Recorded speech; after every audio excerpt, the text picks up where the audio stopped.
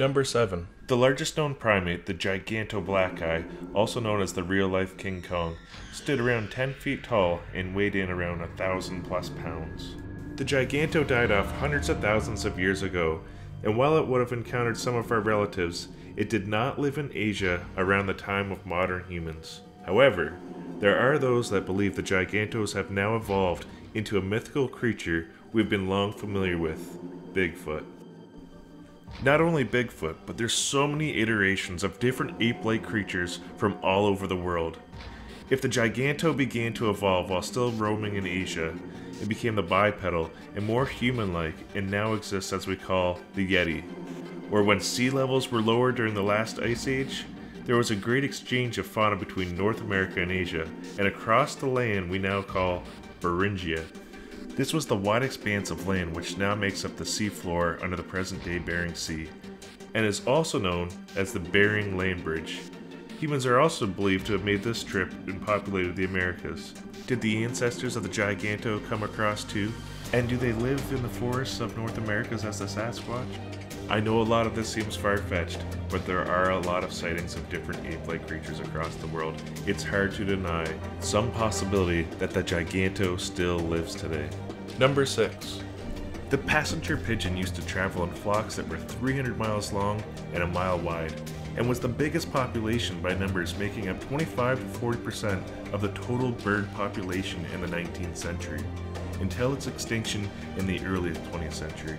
The estimated population of 3 to 5 billion passenger pigeons in the 19th century was said to have gone extinct from a combination of hunting and loss of habitat. Some passenger pigeons may still roam, according to some reports by some birdwatchers.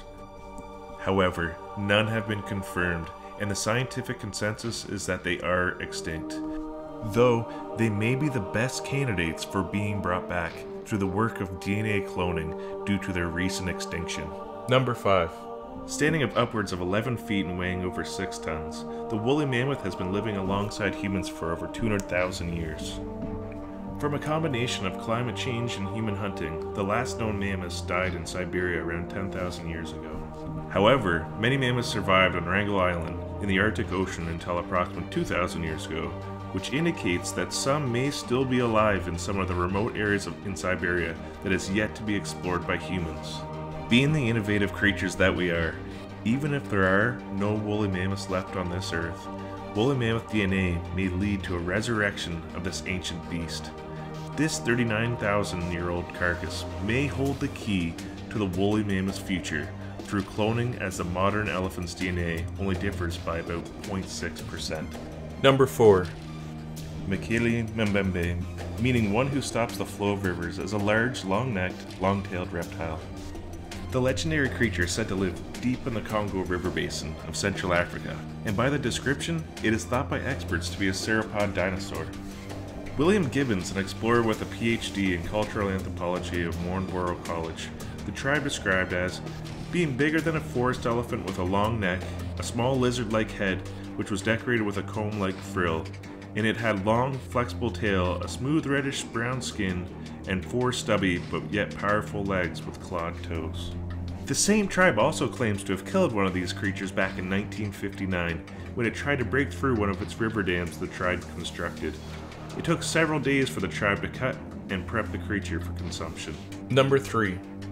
The Megalodon was the biggest shark ever to swim in the oceans of the world, reaching lengths of upwards of 55 to 60 feet long and weighing as much as 100 tons. It preyed on whales and other large marine mammals, and would have been the apex predator of the ocean in its day. The Megalodon went extinct most likely due to the changing global climate conditions, increased competition for the dwindling food supply. So why might this creature still be alive today? Tons of fishermen tales have been piling in over the years, about a 40-foot long great white sharks and bigger, when we know the Megalodon's closest relative maxes out at around 25 feet long. Also, interesting enough, in 1875 there was a Megalodon tooth found in the Mariana Trench, which carbon dated to be only 10,000 years old. Many experts say there is a probability that the Megalodon could still be lurking in the deepest parts of the ocean. Number 2. At 20 feet in length, The giant ground sloth called Megatherium was a huge and frightening beast, one of the largest terrestrial mammals ever to live on this planet. And even though this beast eats plants, and only uses its claws to hook vegetation or for self-defense, it's easy to see how this beast could be unnerving for the nearby villagers. Megatherium was a slow-moving herbivore, so humans likely had little to fear, but putting yourself within reach of its massive claws would have surely been a bad idea. Early humans in South America hunted this massive creature to extinction 10,000 years ago. However, in the deep jungles of South America, there are stories of a terrifying creature resembling this spotted by the locals quite often. The monster is said to stand 10 feet tall or better, have enormous backward-facing claws, and a mouth on its belly. Oddly enough, this sounds just like a Megatherium. The mouth on the belly?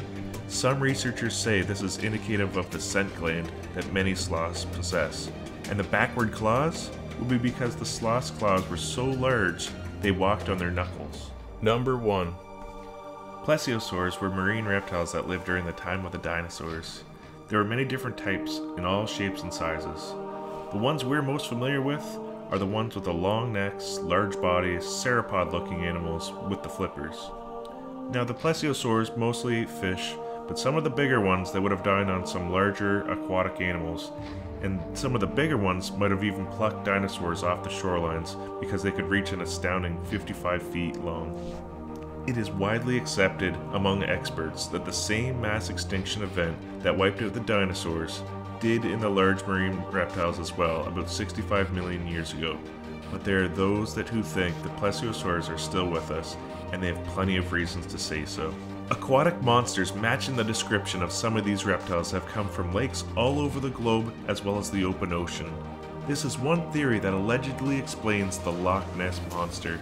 Because Loch Ness is connected to the ocean, the story goes that a population of plesiosaurs somehow escaped from the sea and into the confines of the lake.